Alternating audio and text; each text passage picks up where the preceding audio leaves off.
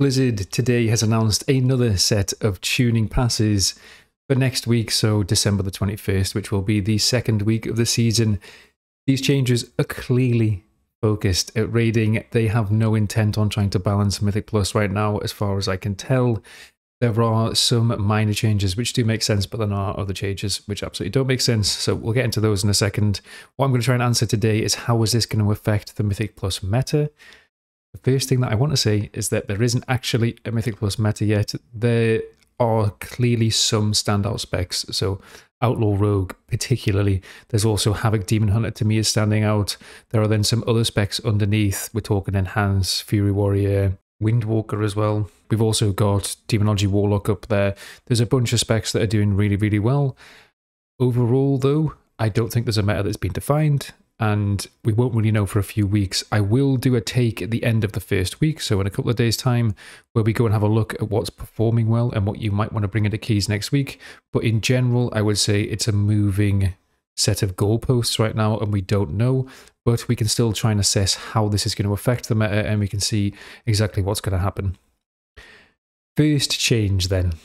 Restoration Druid is getting a 5% aura buff to its healing. There are then some other small changes, but a 5% aura buff to the spec that does the most healing in the game in 5-man content is clearly not aimed at Mythic Plus. I would say Resto is just S tier right now because it does the most healing, and there's so much damage that as a healer you need to do healing. Now, them getting a 5% buff feels completely wrong. I don't think that this should be happening. I think they should have specifically tried to target more AoE healing, like mass AoE healing, rather than just giving them an aura buff, because this is going to massively affect Mythic Plus, and I think that Preservation Evoker will just slide slightly further away from Resto when they're sort of equal right now. It's close-ish, but Resto is definitely doing better. Death Knight, so there are some huge changes here. Again, mostly focused at raid and single target, but that is the biggest weak spot for Unholy, so general changes for both Frost and Unholy. Soul Reaper is getting increased by 10%. Icy Talon's duration is going up from 6 to 10.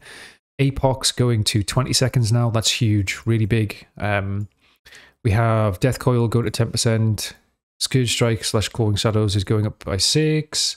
Playbringer, duration increase to 10. Very nice again. Very, very nice. And then there's also a 5% damage increase below 35% HP with Reaping. So overall, I think something like a 5% damage increase, ignoring the execute window, and that's on single target, absolutely needed.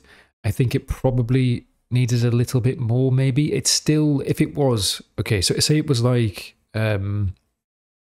Assassination Rogue right now, and it was doing some of the best single target in the game, you would see 3 Unholy DKs in every single Race to World First Conf, because it also does by far the most burst, and having a very bursty profile is incredibly useful. I mean, that's not obviously not every single boss, so that was a bit hyperbolic, but in general you understand what I'm saying. So they probably can't go too overboard, but a move in the right direction, and Holy DK is getting some nice buffs there. Evoker, now this affects both Preservation and Devastation, but mostly going to be affecting Devastation, and it's a small increase to their single target, 15% damage on Disintegrate. It's quite a lot of the damage profile, right? It's not a crazy change. I think for Mythic Plus, it'll be something like a 2% overall damage increase, something like that, right? That's not crazy, but it's decent. It's a decent change. I think that it might need a little bit more to become meta. It's not meta defining right now. It's okay. It can be absolutely broad. It's, you know, it's like middle of the pack sort of B tier. But to be meta defining and really see Evoker being brought to every single comp, you would need a lot more than that. Hunter. Marksman's getting a 3% damage reduction now. I'm not a big fan of this. Again, it's clearly very targeted at raid, I think. In Mythic Plus, Marksman is doing the work, like it is doing a lot of damage, but it's not particularly tanky, and I don't think it's meta-defining, therefore I don't think it should have had a nerf. Again, it feels very much that Mythic Plus is just getting tagged along behind raid tuning here.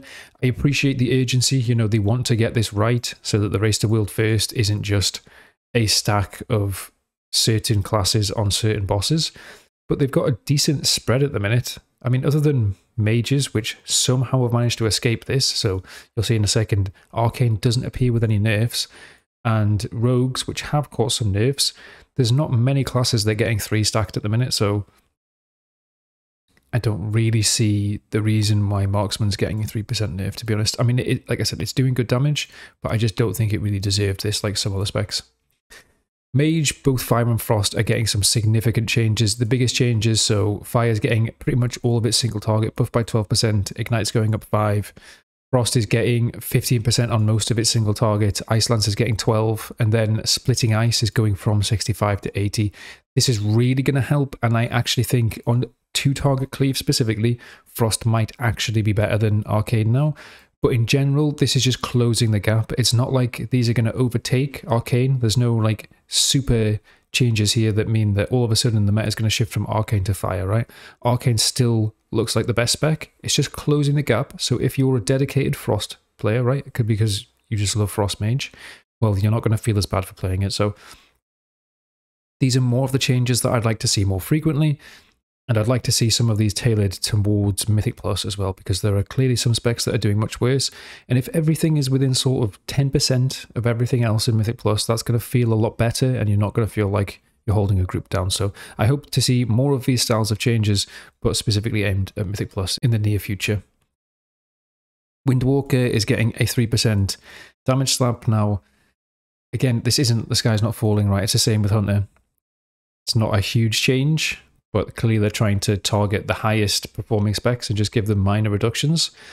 Windwalker in Mythic Plus is doing very well at the minute. I think that this is more credible than the change to Marksman, because Marksman and Windwalker might have been doing similar-ish damage in sort of Mythic Plus settings, right? But Windwalker feels tankier, maybe even might have better utility, right? So that's arguable, but in general, I would see Windwalker getting a 3% nerf as more credible. Like I said, I think that's more reasonable.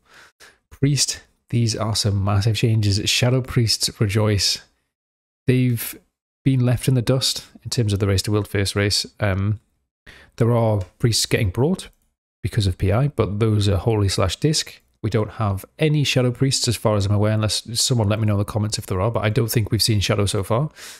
Shadow has the chance to be brought in multiple spots because it brings PI. I don't know if it was over-nerfed because of that. I feel like they should just remove it from the tree, to be honest, so they don't have to worry about it, but it could have been a possibility where you just bring 3 Shadow Priests to every single boss, right? Because it gives a PI to someone else. That means someone else is doing 5k more damage, and you add that onto your Shadow Priest damage. Well, they're doing the most single target damage in the game, so they had to nerf them, I feel like. Now, with these buffs, I think they might actually be okay in terms of single target damage. At the moment, they're obviously not competitive, but these are some big changes. So what are we getting? VT is getting 10%, Pain's getting 10%, Apparition damage is getting 10%. This is excellent even for AoE, so great changes. DP is getting 10%, huge. Void Bolt 20%, Mind Blast 20%, Spike 20, Flay 20. Those are all very, very strong changes, and honestly, I actually think that Shadow Priest is already okay in AoE. I wish it wasn't reduced beyond 5 targets with its Mind Flay, but they've done that now. They're not going to revert it, right? The gaps in the spec, so single target, are getting covered up. We aren't getting any more utility out of the spec anytime soon, but in general, it's probably getting close to being like good, solid, middle of the pack, maybe even like bottom A tier if it can do good single target, maintains its very strong AoE, and it's so tanky, which is very, very tanky now, right now, and it brings a PI that's useful. If that PI, again, is just doing like 10k more damage to giving 10k more damage to someone else in the group, that gets added onto yours, and all of a sudden Shadow Priest looks very good, right? So I think Shadow could absolutely be in a good spot after this, and I actually think that I would be happy to bring a Shadow Priest to any of my groups, to be honest, now in Mythic Plus. Rogue, every single spec is seeing a 3% reduction in damage. Who'd have thought it? My main, the one that I chose because it had a great choice. All of the specs seemed like they could have been meta. All specs actually were meta. No one could have guessed that. So Assassination getting a 3% reduction, definitely valid. I think there's been triple stacks of Assassination in some boss kills so far. Outlaw is getting triple stacked. Sub-Rogue, I don't think we've seen get triple stacked in the Race to World First yet, but it's still doing very, very good in Mythic Plus. So I feel like that's fine. That's very much okay and expected. Resounding Clarity has been reduced to only 2 additional charged combo points. Specifically for Outlaw, I think this will knock Echoing Reprimand and the Keep It Rolling build slightly below the other competitive builds. So the 2 main competitive builds which will be left will be Keep It Rolling plus Shadow Dance and Dreadblades. And then you will have the Hidden Opportunity Shadow Dance AoE build, which is just there all the time. It's doing very, very consistent damage. So I think it'll be a choice between those two now, rather than the ER Keep It Rolling build. Enhancement. This one snuck under the radar for me. Enhance is actually doing work. I think I had it at A tier, pretty sure. But it absolutely is. And it's A tier because it's doing incredible damage. I've seen some clips on Twitch where Enhance is just destroying the damage meters. Overall in dungeons, it's, you know, leveling out to be roughly equal with the likes of Havoc, Windwalker, Outlaw. These sort of specs are all very similar. Fury, right? All these specs are doing great damage. Shaman, again, particularly getting a 3% feels a bit more okay to me than, say, Marksman. I think that this is fine. Again, Sky Isn't Falling. Enhance is still excellent. More than happy to bring every single one that comes through my invite list on Mythic Plus. Group that I've got going, I will be inviting them for sure. Very, very nice to have in the group. Warlock, Affliction, 15% Rapture, 20% Soul, and 20% Shadowbolt damage. Perfect for the gap in Affliction's toolkit currently, which is single target, so it's nice to see that this is getting buffed. They could have gone further. Again, similar to Mage, Demonology is just the premium spec for Warlock in Mythic Plus right now. Destruction's actually doing okay in some instances, right? Destruction's doing fine, and it's getting a small buff, 5% damage to Chaos Bolt. Now, again, I don't think it's going to make Destruction overtake Demonology, but I do think that Destruction is actually slightly better than Affliction now. Warrior, Arms is definitely the worst spec, and again, I don't think this is going to overtake Fury. In fact, there's no chance of that. Fury is doing very well at the minute. It's even seeing play in the Resto World first, right? But it's a nice change because if you're a dedicated Arms player, then you're going to feel better because it's not like you're just doing 15% less damage than you could be if you're playing Fury. Fury somehow, again, I don't know why, but Fury is right up there with Enhanced Shaman for me. It's right up there with Outlaw, Havoc, like I mentioned. It's not getting a 3% damage nerf. It is instead getting a buff. Again, just makes no sense. The first and last changes in here, the fact that Resto is getting a buff and Fury's getting a buff, doesn't make too much sense to me. When others are getting nerfs around them, it's just strange. It's a small buff, it's nothing huge, but, you know, execute crit chances going up to 25% was 10% from your set bonus. So if you're a 2-set Fury Warrior, be very happy. This is a very nice change. A general quick summary, right?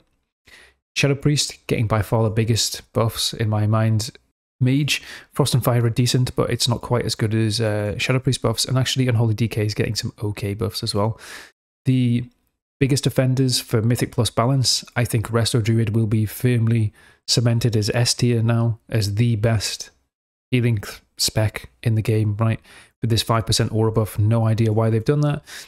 And then I think because everything is getting nerfed around them, but then Havoc and Fury aren't really getting nerfed, I actually think for melee, we might see Havoc being the only S tier spec. I still think Rogue might sit there because of its tankiness and utility, but it's not going to be doing as much damage as Havoc Demon Hunters and Fury Warriors now. I mean, I say that. It's pretty anecdotal now. As you get into higher keys, maybe the consistent damage of Rogue just starts to outweigh some others who have very bursty profiles, right? But in general, there's a few specs that, again, brought down a peg when the rest are remaining. So I think that there's be some that will come closer to the top now because of that. Anyway, let me know down in the comments what you think about your spec, whether you want to see any buffs or nerfs to some specific classes or specs now, whether it feels like there are going to be any outliers left. I'd love to hear your thoughts on that matter. I'm also going to be doing a huge amount of guide work over the next sort of month, and I'm going to be trying to get new players into Mythic Plus, so I'm going to be going through my UI. That should come up in the next few days, hopefully.